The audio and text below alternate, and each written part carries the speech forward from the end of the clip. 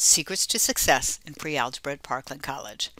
Pre-Algebra at Parkland is set up with tools and resources to help you do well. I'm one of them. It's good for you to know how to use your notes and ALEKS and the online quizzes to get the math you need into your brain so you can get it out at test time. You're running your show. First, get a spiral notebook with pages. Get a binder. I can give them to you from the Learning Commons. Do the ALEKS problems and keep your work in the binder. I've got printed practice pages ready.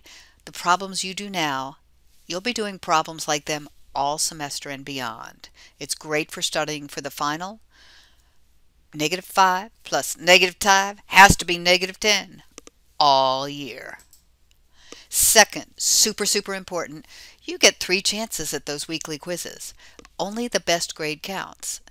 Nobody's watching you, but if you're copying from the notes or just using the calculator to get a good grade, you're cheating yourself. You want to know them for the tests. Do that first quiz from your head, not the calculator. I have quiz sheets I can give you. Put each problem in its own box. You need to know -5 plus -5 is -10 all year. Then when you're done the first quiz, go to the report, go over each problem, and fix any that weren't right. Write down that work. This is the best kind of studying for math, doing math the right way. Then when you take the quiz the second time, use the notes from the quiz. The problems will switch numbers around, but number 1 will be like number 1 on the next quiz. So the first quiz might have said -5 plus -5, -10. The next one might be -2 plus -2, -4. Same idea. Adding 2 negatives makes things even more negative.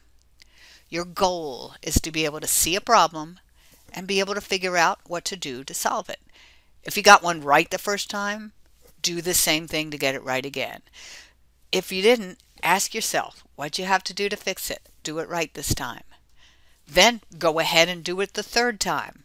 Remember, only the best grade counts. The bottom line, you need to know the math to pass the class, and you can. Train your brain.